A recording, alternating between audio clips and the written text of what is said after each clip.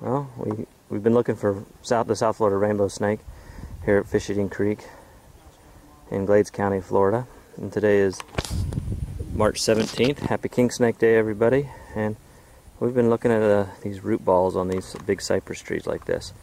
And we haven't seen any rainbow snakes, but we have seen brown water snakes like this one here, just sitting there. And then we've also seen Florida water snakes, or Florida banded water snakes.